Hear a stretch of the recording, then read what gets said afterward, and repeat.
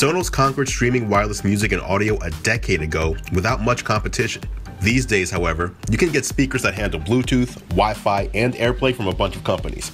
But now, Sonos is looking to stake its claim as the undisputed king of hi-fi streaming music in the home. And it's starting with a redesign of its flagship speaker. This is the Sonos Play 5 Hi-Fi speaker review.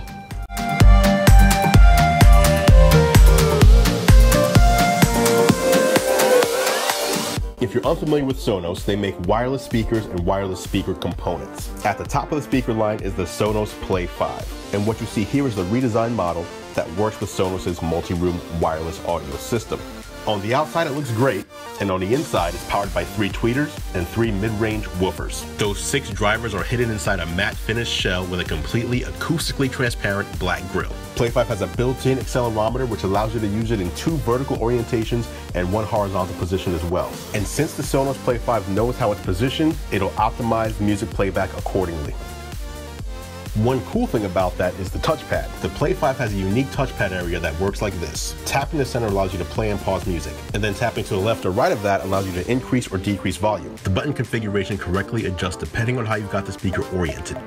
So, if it's laying flat, the left side of the touch panel is volume down, and the right side is volume up. When the speaker is in a vertical position, up is up and down is down. If you swipe across all 3 touch areas, you skip the current track, and if you swipe in the opposite direction, it takes you back 1 track. Now there's usually a sweet spot somewhere in the room for hearing the music the best, and that kind of determines speaker placement, but most people don't really pay attention to that. Sonos knows this, and they developed something new called TruePlay. TruePlay allows you to set the speaker anywhere in the room and then use an iOS device like an iPhone, iPad, or iPod Touch to take a reading of the sound in whatever room you place the speaker, wherever you place the speaker. So the Sonos speaker will play some tones while you're walking around the room, waving your phone up and down, and at the end of the process, TruePlay makes sure the speaker sounds great no matter where you are in the room. As with other Sonos speakers, you can take 2 Play 5s and set them up in a stereo pair for an even wider soundstage, or you can grab a Sonos Play Bar and Sonos Sub and create a wireless 5.1 surround sound system. Alright, so the question is, after a couple weeks of use, what do I think of the new Sonos Play 5, 2nd generation Play 5? This is the easiest review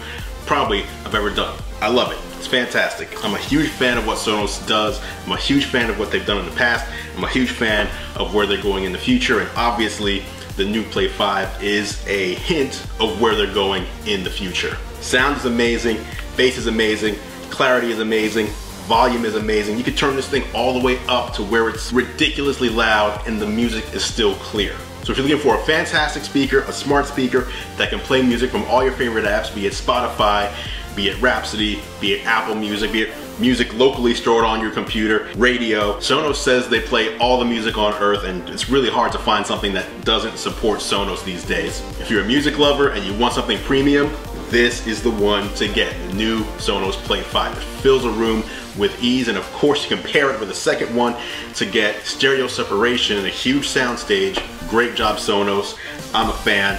If you're looking for something like this, this is the one to get. Thanks for watching, guys. That was your look at the Sonos Play 5 2nd generation smart speaker. Also, let me know if you're familiar with Sonos. Do you have Sonos products in your home? Are you thinking about picking up a Play 5 now that you've seen what it can do?